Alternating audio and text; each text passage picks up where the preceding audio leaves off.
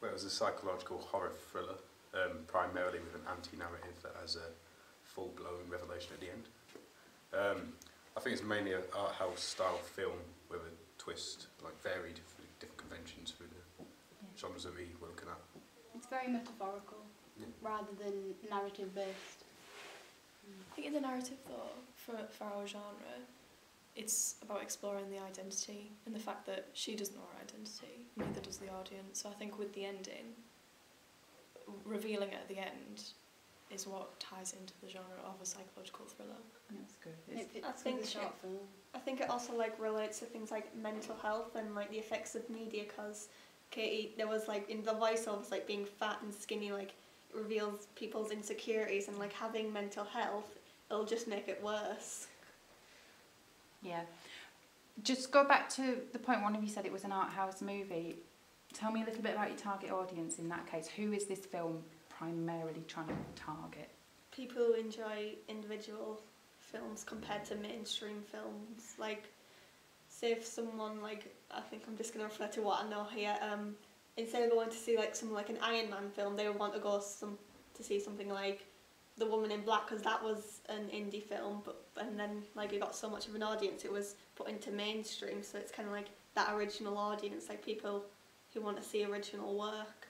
We also thought primarily female rather than male as well, and there's also ABC one that we were going for, which is more upmarket sort of people, I suppose. That's good. So people who have the money to sort of go see a shorter film and want to pay for it rather than go and have the entire experience of a night out with a bigger film, like someone who alternative, really, just really theatrical probably as well, something interested in arts and theatre and that kind of metaphorical, I don't know, presentation. Initially I had a different audience, so, and then we've kind of progressed it with the ideas we had. So. That's really interesting, because that will have changed your decisions with what we're about to talk about. So let's talk about it. If I go through each of you in turn, and I just want you to tell me what 2 ancillary tasks you made and give me a little bit of a description really as to the choices you made. So Natalia, we'll begin with you. What was your first ancillary task? I made the poster. Okay, tell me a little bit about your poster design is superb. Tell me a little bit about your choices, why you chose what you did. Well, it was based on, I researched The Black Swan because it was quite a similar narrative, 2 hours. So I mainly liked the close-up and the crack in the face. So I've tried to reflect that in my poster by having a close-up and using a crack of a mirror, so it's relative to our film. And it's also kept quite simple, like in terms of colour as well. So whereas on The Black Swan we have like mainly blacks and whites with a hint of pink of the lips, on mine I've done mainly black, white, but a hint of blue from the eyes. So what kind of techniques, when you were making the poster, what kind of techniques did you employ in regards to what a poster should do? Does that make sense? Like, what is the purpose of a poster and how did you make sure those conventions were followed? Yeah, well, to attract an audience, well, mainly in the photography, she uses direct mode of address. So to attract the viewer's eye, you're looking into the actor's eye. So yeah, with it being a close-up as well, that's quite prominent in the poster. Absolutely. Yeah. Did you use a tagline? Yeah. Yeah. What is the tagline? Did you all use the same tagline? I think we did in the end, didn't we? Who will you see? Who will you see? What will you see? Yeah. One of them. And what is the purpose? I mean, I can ask that question to everybody, because what is the purpose of the tagline? How does it work? Like, you never know who you're going to see. Like, obviously, mental health, like, and bipolar. Who was she going to see? Her happy self, her angry self, her sad self. Who was she going to see? And it's kind of like asking people that question, like, who do you see when you look in the mirror? Ultimately reflects the narrative that we've chosen, really. Makes it personal, so that it directly involves them into it straight away. Yeah. Especially using a rhetorical question, you're actually inviting that viewer to physically watch it. Yeah, I find agree. out. I think it works in that way, because it's asking a question where you want the answer, don't you? I think it's a really, really clever tagline for that reason. Tell me about your second ancillary task. You did the magazine article, didn't you? Yeah, totally. Tell me which magazine you wrote it for. Sight and Sound. Okay. Mainly because their target audience was based on a more educated, like, audience. And they would tend to watch films like in an art house cinema or in a theatre or something like that. Yeah. What stance did you take in your article? Because you didn't just give a simple review, did you? Your journalistic style. Yeah, well, I think with Sight and Sound, the audience want a more critical analysis.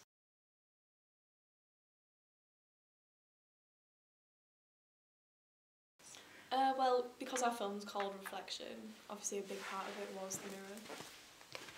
And so when we'd incorporated quite creative angles of the mirror in the film, I applied this to the poster and the double page spread as well. So that's quite continuous. But also the colour scheme, we've got black and white in the film, but the only colour on the poster is a hint of blue. And in the double page spread, that's all black and white as well. Yeah. So. Yeah. Anthony, tell me about your 2 ancillary tasks. I did the poster and double page spread. Okay, and similar to what Natalia's done, just talk me through some of the techniques you employed on the poster first of all. Well, my interpretation of the title, Reflection, was basically looking into someone's mind and stuff, so I wanted to have like a split sort of poster where you have like one side with all the text and one side where it's like being the image, the eye and stuff. So what I wanted to do was like just have like a contrast in terms of text and colour, which is also like the reflection idea. And then just having this one bit of standout colour, I thought it might draw the audience in more, rather than just having it all like full blown, like quite simple. I wanted to keep it. I didn't really have any inspiration entirely from it, but I wanted to use like mainly art house.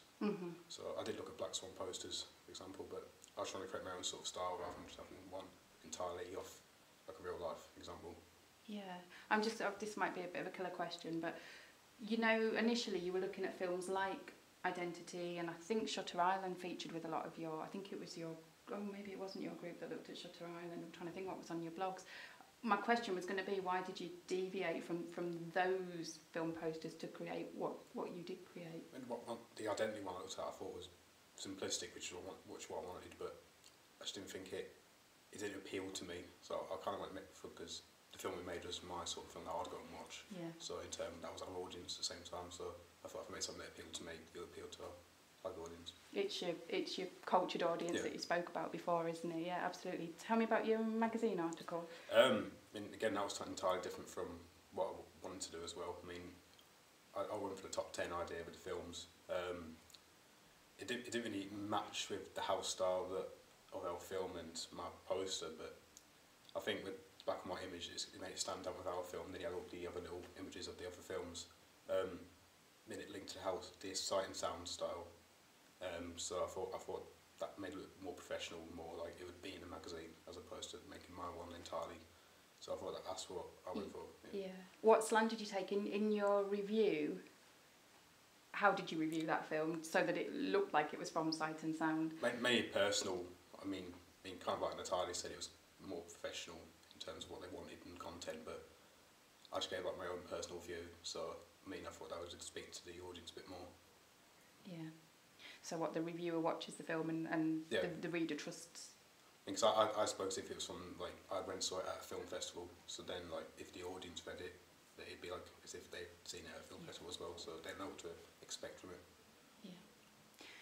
In terms of house style, I think you sort of answered the question a little bit, but let's just go back to it. What kind of things did you make sure you were repeating from I definitely wanted, like, black and white, I mean, obviously because of our filter on the film, but I just wanted to include, like, the whole mix and match of, in terms of having one side and the other side different things, and that's what I wanted, rather than having colours all the same. It's mainly just like the initial design of it. Yeah. Are you pleased with you? Yeah, I'm very happy. It's a lot better than I thought it'd be, to be honest. It's always good, isn't it? Emily, moving on to you. Tell me about, you did the poster and you did the radio trailer, didn't you? Yeah, I did a radio trailer. Like for the poster, I just wanted to because obviously since it's called Reflection, I wanted like it as if like Katie was like looking into the mirror, and obviously it's kind of like a split personality. So I was thinking if I had a big crack in the mirror, it would symbolise all her different personalities. But for actual like viewing of the character, I just like got a mid shot of kind of like a blank staring one, like with the blank staring face and like the motionless body language. It'll show like she's really just this very simple person. She has no true identity of her own, and obviously like I made like the eyes pop out because the audience would, when they see the poster, they would just immediately be attracted to the eyes and think, oh my god. What do they do? You say pop out, what have you made them do? They're very like blue compared to like the actual image. Like the photo that was taken, Katie's standing in front of a spotlight, like so like her face is darker, so the eyes like really pop out, and like I think that goes really well with the theme, cause like and the narrative, cause like her personalities are all inside her. It's very different from everything. That's good. Tell me about your radio trailer. That was hard to do. Yeah. It took like 3 hours to make a Wow. 1 minute length trailer, but I think like a radio trailer, like just with words, gets an audience. Like when I listen to a radio trailer, I just listening to the like voices that would be in the film. Like when there's like a scary moment, you just think, what's happening there? It's like a shock, and you want to go see the film to what's happening. So the main background music that was in our film, I found like a shortened version, so I put that into the background, but I also put the Ring a Ring a Rosie's bit at the beginning of the film, at the beginning of the trailer, so people like instantly identify that. And then obviously I put like parts of Katie's voice in it that will obviously relate to the name of the film, like such as look in the mirror, what do you see? And there's also that time narrative that we wanted.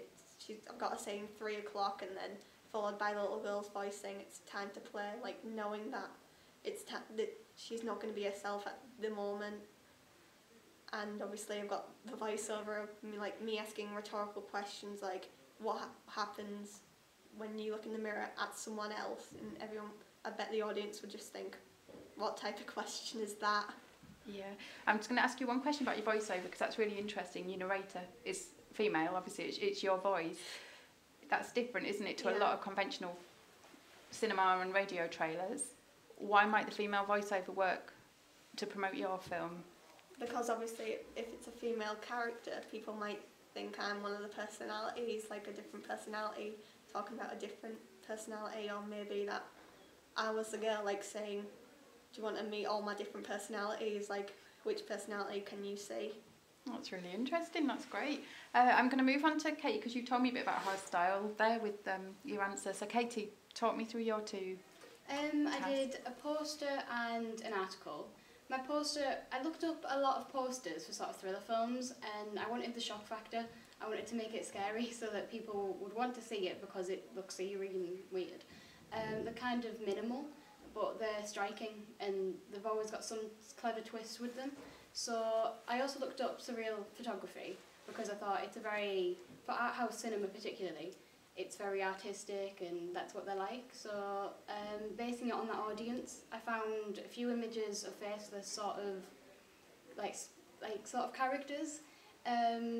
So I worked with that, and I went with the idea that if I could remove the mouth but keep the dimple sort of there, and get rid of the nose but keep the eyes, get rid of the pupils, that if the poster was in like a plastic case, which they're normally sort of viewed in, they're always in like special cases, that when the viewer's looking at it, their reflection will sort of merge into it. So the actual slogan, what will you see, is they're merging themselves into this creepy doll-like figure. I did it all backwards at first, so that you'd have to actually look at your reflection in the mirror with the poster to read it, because I thought if it's an alternative audience, that draws in the audience straight away. They like different weird things, they'll be really impressed by that. Because it'll be on a wall a lot, because they won't be able to take it to a mirror, I changed it to have just the slogan and the word reflection, so that it's still readable to an audience, but they would have to look to see it properly. For my double page spread, I went with Empire magazine. Mm-hmm. I created an art house section in the magazine, being hopeful that Empire would create that section. And I stuck with the conventions of the magazine. I mainly chose it because I knew the images, the snapshots from the film, it's in black and white, so I needed something that had a bit of colour. The main colour themes are red and orange. I just thought the red particularly, it really worked, and I could really picture a review they write it in a really poetic sort of metaphorical style, and it really fits to our film, having so many metaphors within it. So the article that I could write was just, it really fit. It was really easy to write and use all these metaphors to describe metaphors, and it really worked with a surreal film. Okay, you've kind of led me to want to ask another question. For everybody, really, I suppose the difficulty of this is that you are making a short film and marketing a short film, and it still is something that, even though short films are becoming more and more popular, we don't necessarily read about them frequently or see posters for them. So how did you make it clear that you were promoting a short film? Like, just if you kind of think of how you did it in your posters, how you did it in your trailers, your articles, how did you draw our attention and try and encourage audiences to watch the short? Well, I described it as a short film on my poster. I said Team KANE presents short film Reflection, and it was mainly the awards that I think would bring an audience in, like all the short film festival awards where it was appearing, and I think that would make them think, oh, if it's getting awards, then it must be fairly good. Yeah. Did everyone refer to? Yeah, I did recognisable short film festivals as well, so obviously people would know that's a short film festival. Yeah. Like, when you introduce the awards as well, like especially on the poster, if it's been nominated for something, you kind of associate that with that film festival. So I think if you were looking at it and you recognised that film festival, you'd think, oh, short film. Absolutely. And it will appeal to your target audience as well, won't it, those recommendations? I'm quite happy that I've asked you the questions that are going to, I think you've answered the questions really well. Has anyone got anything else that they want to add that they feel they haven't been able to tell me in relation to the combination? We can talk about the fourth wall. Go on, go for it. Desperate to get that question. Question 6. Yeah, Question 6. Casey, what techniques did you employ to entice and inform your audience? We broke the fourth wall. How did you break it? Well, in the film, we have direct sort of address to the audience through staring. We've got the actor staring directly through the camera, so that it's personal. The questions become personal because they're said not just to the doll, sort of to the audience. They're said openly. Through photography, posters, there's always direct mode of address. To the wall, there's no safety net. You're straight in it. Yeah, and I think everyone's poster pretty much refers to that, I think, don't they? That you play on that technique that you are looking directly at. The question as well, the slogan, that's asking them, so it breaks it down before they even go up to see it. So. That's super. I think you've all produced some excellent work, ancillary tasks and main task, absolutely superb. So well done to all of you. Can I just say something about the where they would be on the radio? I think if it was my radio trailer, it would probably be more on podcasts, on the internet. And people would probably share it on a social network, say on Facebook, if there's a specialist group of fans of short films and indie films. It'd probably be shared on that Facebook page, or if there's I think there are Twitter accounts where a person who views short films and even rates short films for if they think a short film is good, they'll put the radio trailer on and convince people to go and see it. Yeah, that's a brilliant way of distributing a film like yours for a very niche audience. I think that's absolutely right. Actually, I will ask you one more question just so that you don't go away thinking, oh, she didn't even ask us that. Do you have an idea of where your posters would be located, following on from what Emily said? Natalia, you laughed. Definitely cinemas, hopefully. Yeah, because it's not a mainstream film. It Hollywood blockbusters you see on the side of a bus stop or something like that, or on an actual bus. Yeah. But we were saying possibly in a theatre or an independent cinema or something like that would be more effective, because that's where our audience are more likely to cultivate or view it. So. I like to think it could work on social sites as well. Mm-hmm. I think it could work on Facebook and stuff like that if it was down the side. Someone could easily click on it. I think it'd work on there as well. Yeah. Modern art galleries would be good as well, because sometimes they do short films within modern art galleries. So because it's art house, it would fit to have a poster. The posters are quite artistic themselves as well, so it could work in an art gallery. Yeah, I think short film festivals. If someone is going to go to view a short film, there will be posters of other short films, so people will be convinced to go to that viewing of the short film. Super. Yeah. Fully agree with everything you've said. Any further points? think overall it's worked a lot better than we thought. Well, I thought anyway. I think everything's come together a lot more, like, a lot better than art than I think like the mirror shots, I never expected them to look so. Yeah, I don't think you could have planned it. No. I mean, like the one where you're like multiple. Yeah, they're really. I mean, one of you is more than enough, but they're really sort of because you can't when storyboarding, we couldn't storyboard that section because we didn't know what the mirrors were gonna see and what not see, and it was purely on the day see what happens, and it just went really well. Yeah, there's a wonderful moment where your eyes are looking in multiple directions because of the placement of the mirrors. And again, it works with that metaphor thing. Like, there's loads of you, there's loads of different personalities. Yeah. It just works. It does work. I showed it to someone from your target audience, an older member of your target audience who's really into their art house films, and their words were, wow. I thought that was just wonderful.